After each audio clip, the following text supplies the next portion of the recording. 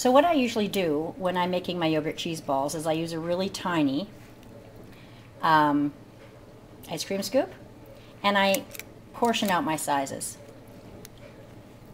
I am videotaping with one hand, so I don't usually do it exactly like this, but you get the idea. I portion out my sizes with the scoop, and then I roll it up with my hand. See, just like that. I just rolled them with my hand, and there are 3 lovely little cheese balls, yogurt cheese balls. Now sometimes the cheese is a little bit too moist to roll by hand, and that's okay too. You can just leave it in the scoops and put it in the oil, and it's just a little softer. Personally, for me, I like it a little bit drier because it lasts longer and it's more substantial and it's less messy. So that's the rolling in the ball step for the yogurt cheese balls.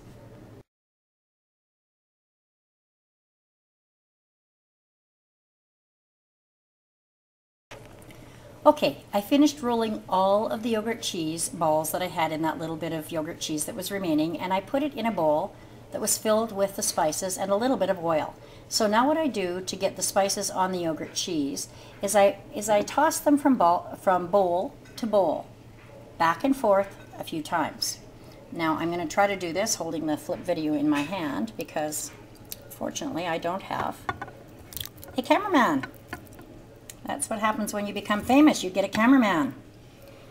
I don't want to be that famous.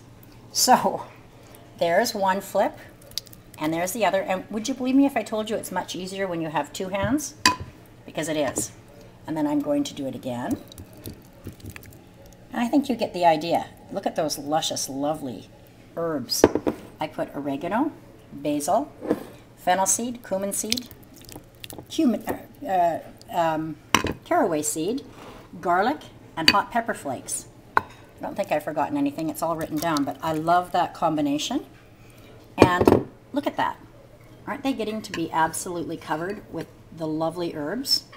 And I just keep doing it a couple more times and shake it around. And I like them actually at least an hour marinating like this before I serve them. They're probably really good right now. And I try to take off as much oil as I can before I serve them because that's really not appealing to people, and it isn't really as nutritious with all of the oil, even though it's totally 100% extra virgin olive oil as it is without the oil. I'll just keep doing this now.